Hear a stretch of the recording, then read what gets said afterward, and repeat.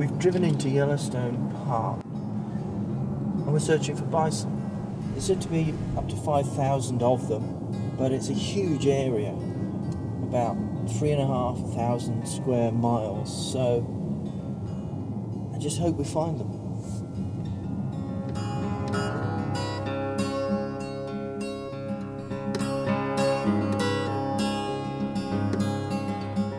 Centuries ago, 30 million bison ranged freely over thousands of miles between Canada and Mexico.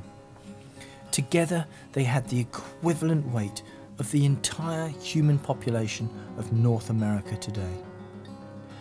They were a supreme example of the power of pasture, of grazing animals living in harmony with nature, sustained by nothing more than sun, rain and grass. Yellowstone National Park is really the best example of what wild bison looked like in the past. Large numbers in big grasslands. But in the late 1800s, millions were slaughtered by hunters, railwaymen, soldiers and farmers who believed these majestic animals were standing in the way of progress.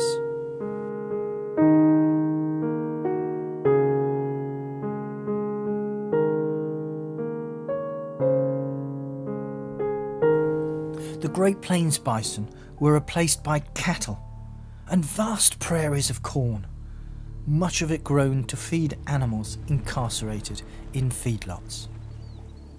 And they call this progress? Incredible, huh? Symbols of life before factory farming. But all is not as idyllic as it seems. The park can only sustain a limited number of bison, and hundreds of animals each year are culled.